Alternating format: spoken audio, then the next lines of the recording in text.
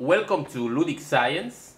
In a previous video we made this incandescent lamp in order to demonstrate the principle of operation. However, the filament burned out quickly.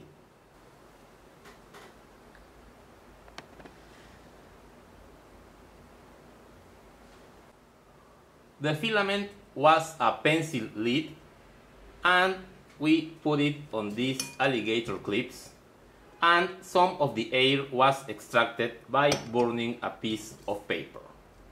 However, the filament burned out in a few seconds. In this new version, I will use a filament made of tungsten wire. Tungsten was the metal used in commercial incandescent lamps, so we should have a better performance. Next time you need a PCB for your electronics project, consider using the professional services of JLC PCB. JLC PCB is the world leader in PCB fabrication. You can order online. You just need to register, upload your Gerber file, and wait a few days for your PCBs at an unbeatable price.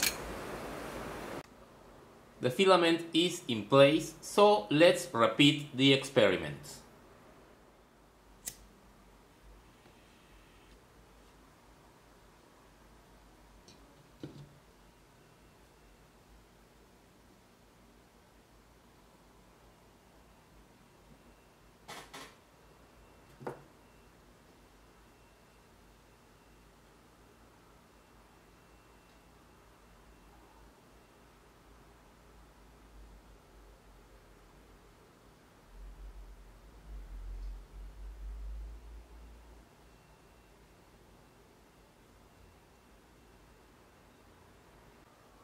The filament burned even quicker than in the previous version.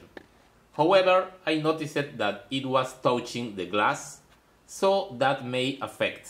So let's repeat.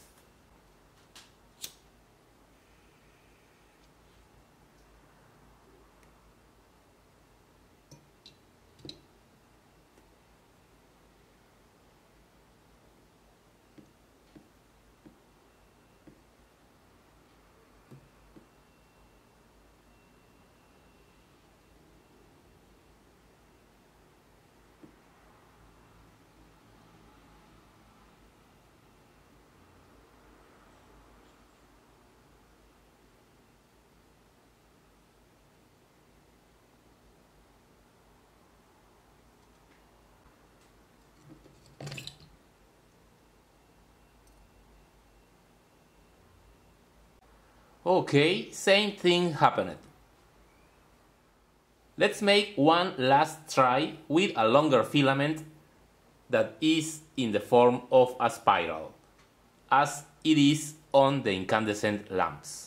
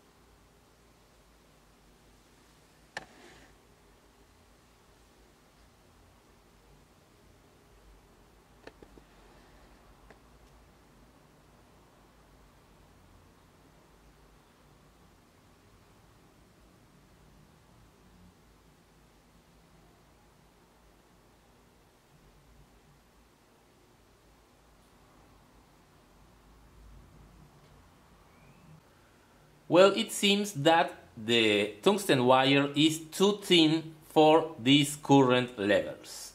And comparing with the pencil lead, we can see that it is definitely more thin.